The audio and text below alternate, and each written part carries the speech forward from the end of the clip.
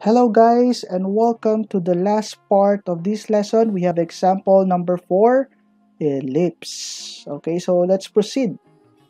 Okay, so we have this example. Find the standard equation of the ellipse with its center at the origin and a length of minor axis. The length of the minor axis is 6 and a foci, or the foci are at 0 and positive, negative 2. Okay, so if you try to look at the given again, so we have the given center at the origin, so it's very easy, it's 0, 0. Length of the minor axis, so length of the minor axis is 6. So this is actually the entire length, or the 2b, twice b. So to get b, we simply divide it by 2, which is 3. Okay, and the foci, so again, the movement is from 0, 0, and obviously if you try to compare the f, okay, the focus or the foci to our center, so the movement is the vertical. So we are sure that the standard equation that we're going to use is that of y having the bigger constant. Okay, so this will be our equation, standard equation. Yeah. Okay, so obviously C is 2. Okay, so we're missing A. So for the missing A, we simply use the formula again. So C equals square root of A squared minus B squared. Then using substitution, so we have C equals square root of A squared. This is not A. Where is it? This is not C. Sorry, this is not C. Okay, so this is already. Now what's this? This is already, what is our C2? Okay, 2. A squared and B squared is 9.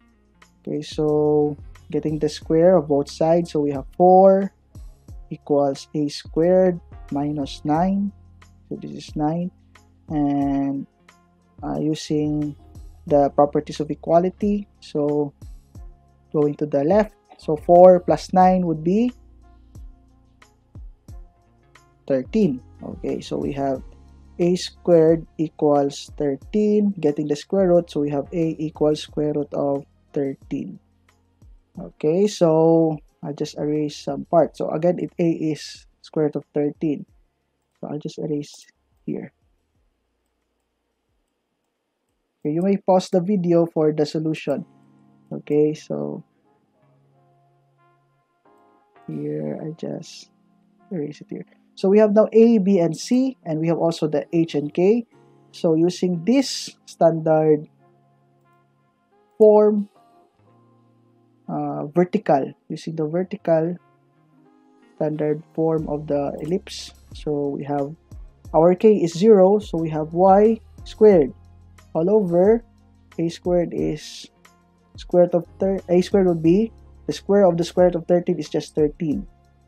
Okay, plus x minus 0 is x squared all over, okay, all over, we have b is 3, so 9. This is equal to 1. So this is the standard equation. Okay, so this is the end of lesson 4. Thank you for watching the videos, and I hope that you learned a lot.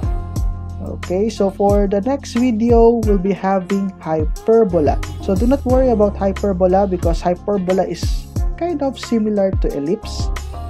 There are just some changes, small changes for hyperbola. That will be for next week, week number 3. And this will be the last lesson for week number 2. So I hope to see you in the next videos. Bye-bye.